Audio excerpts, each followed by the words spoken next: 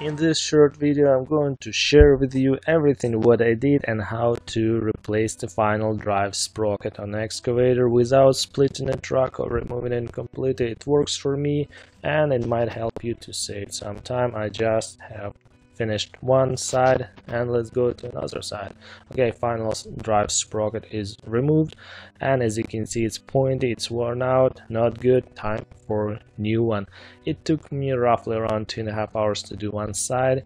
And yeah, first I lifted my machine and set it on blocks. Make sure you have enough room underneath for slack and some work place. Okay, I have those blocks, but I will take you more step by step and tell you what I did. As you can see, my track is off the sprocket, new sprocket is installed. I started my bolts and this machine has a power clamp. It helped me to pull the truck forward, but if you don't have it, you can use a bucket and set of chains or another machine just like that.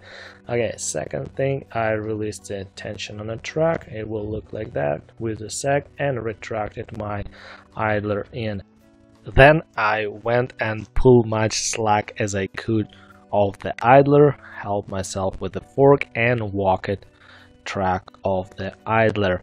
As you can see, it's on the side and I left the forks there just in case if truck will fall, it will rest on the forks and my idler wheel is free and truck is just on the side of the undercarriage. And then I lifted the truck with the forks and slided those blocks underneath to support and not having that sag on the bottom and have more slack on the front. And as you can see, that's kind of more or less even. And then I went with the chain just to hold the truck and from one side to another and something like that. Make sure truck won't fall over.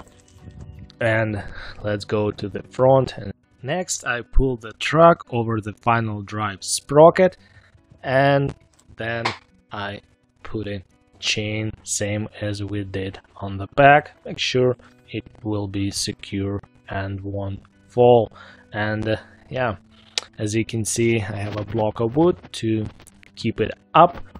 We have a tons of room to remove the old one and put in new one.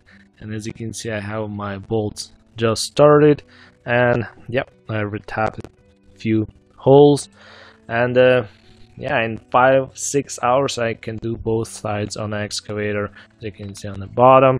And by the way, this is a John Deere 2154D logger hydraulic road builder excavator, and this sprocket should last at least 7, 8, 10,000 hours. Yeah, more holes, just rethread it, make sure all tight to specs as it should be. Quality is first and yeah, time is most important too.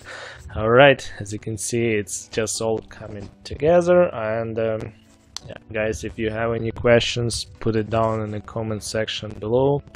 And yeah, this is just a short video to give you just an idea. Okay, and put it when you have all bolts torqued, then you just need to put it on final drive sprocket first and then over the idler. And yeah, pump the grease, set a tension, and it will look like this. Well, simple as that, but yeah, I hope it will help someone. Take care and see you soon. Bye bye.